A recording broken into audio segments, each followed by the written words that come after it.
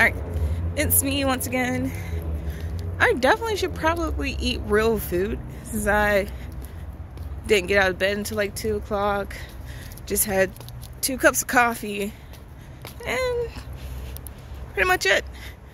But I got a thing. I went to Trader Joe's way back when I was doing my last little bits of pumpkin spice. So I saw this because, like, if it says coffee, I want it. I want to try it. Whatever. That's why I'm doing this thing. So while I was in line or getting in line, you know, Trader Joe's is one of those people who really pack a punch when they do their impulse buy situation setup.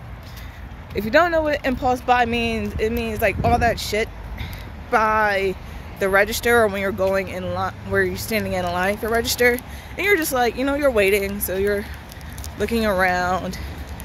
And I saw this chocolate and coffee, my two loves in life. Well, I have a few others, but chocolate and coffee when it comes to food related shit. Anyway, I'm walking to go put money on the laundry card because I'm gonna try to get some laundry done tonight.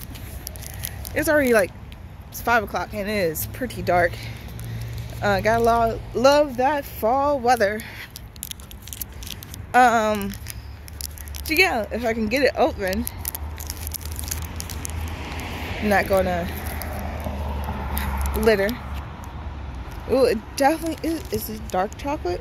Oh, it's dark chocolate. Oh, you can smell the darkness within this one. I can get it open. There we go. Okay, he's definitely a dark guy. Oh, it's like Toblerones. Going from my house to put money on a laundry card or go to an office requires me to go from over there to crossing this highway to the roundabout to going over there. Thanks, God, for letting me cross the street. So they put the little cart thingy like all the way into where our package concierge is. So I gotta walk all the way over there, which sucks because my laundromat is back where my house is and the money load thingy is all the way over here. But anyway, Toblerone-esque. Oh, I don't know if it's gonna be. Oh, dark.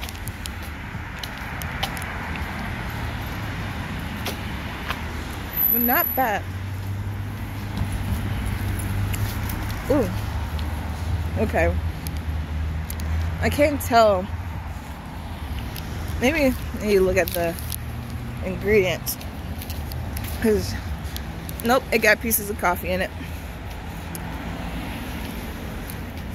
Cocoa butter, coffee beans. Yep. It got coffee beans in it. Oh. It's dark. It's 60% chocolate. I mean, like almost no sugar. It's not bad, but I definitely feel like I need something with it. So Trader Joe's, organic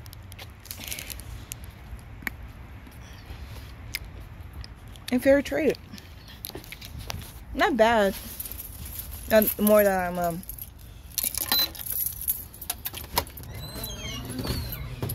that I'm getting into it. Also, once upon a time, I wasn't a dark chocolate person, but look at me now. Ooh, still got my. Anyway, so yeah, this has been the chocolate Baton from Trader Joe's. It's pretty good. Usually things with like actual coffee beans in it don't really do it for me, but they're ground up enough so that the crunch of it is pretty appealing, so I don't mind it. And so coffee and dark chocolate is always a great thing. But if it's not your thing, it's understandable. Maybe if they had like, I won't say milk chocolate, but if it was not 60%, there'd be more people who are into this. Anyway, let me put money on my card.